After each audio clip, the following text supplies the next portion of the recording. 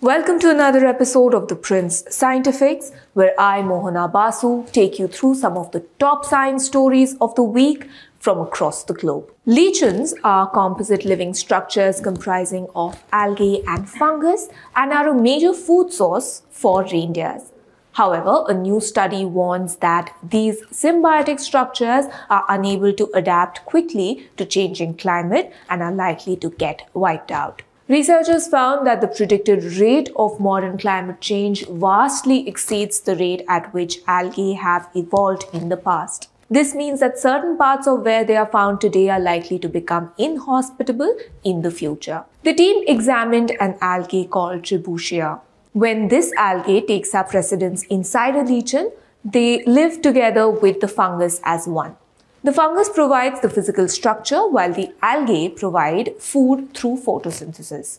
There are more than 7,000 kinds of lichen powered by Trebuchet, making it the most common algal pattern in lichens. If the earth continues warming at the rates predicted, it will be too hot for many Trebuchet species in parts of their ranges, and this could have impact in other organisms. The team determined that it could take hundreds of thousands of years for Trebuchet to adapt to the temperature changes that we are on course to see in the next century. This does not mean that all Trebuchet lichens are destined to become extinct. The scientists think that climate change will influence how algae interact with fungi in the future. Losing lichens could have a profound effect on their ecosystems. Lichens are the dominant vegetation on 7% of Earth's surface. They play roles in ecosystem by retaining moisture, playing a part in the carbon and nitrogen cycle, and some of them are used by animals for food or nesting materials. Meanwhile, scientists have confirmed that using advanced nuclear imaging techniques that a 93 million year old crocodile found in Australia devoured a juvenile dinosaur based on remains found in fossilized stomach contents. The discovery of the fossils in 2010 was made by the Australian Age of Dinosaurs Museum in association with the University of New England. The crocodile was about 2 to 2.5 meters in length. It was found in a massive shattered boulder. Early neutron imaging scans of one rock fragment from the boulder detected bones of the small chicken-sized juvenile dinosaur in the gut, which is yet to be formally identified as a species. The dinosaur bones are entirely embedded within the dense ironstone rock. Investigators think that it is likely that the crocodile was caught up in a mega flood event,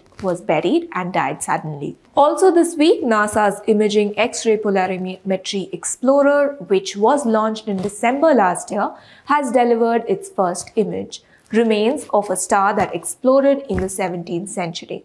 Explosion of Cassiopeia A have swept up surrounding gas, heating it to a high temperature and accelerating cosmic ray particles to make a cloud that glows in X-ray light.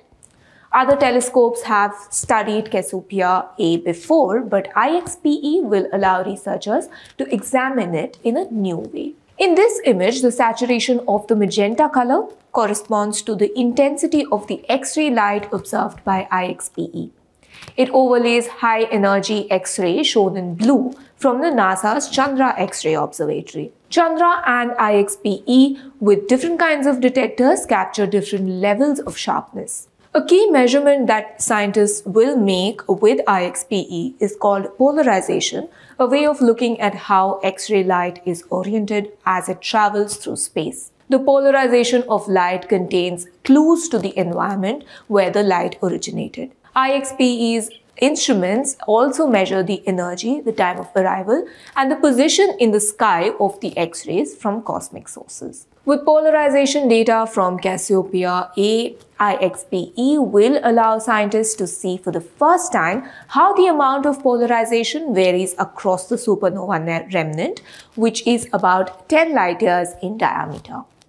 Researchers are currently working with the data to create the first ever X-ray polarization map of the object. Also this week, a new study shows that repeated heading in football can cause changes in the blood patterns within a player's brains, potentially interfering with signaling pathways. In a study conducted in football players in Norway, researchers discovered specific alterations in levels of microRNAs in the brain. The team analyzed blood samples from 89 professional players in Norway. Blood samples were taken from players after head impacts in matches showed specific changes in certain microRNA levels whose numbers were unaffected by the other high-intensity exercise.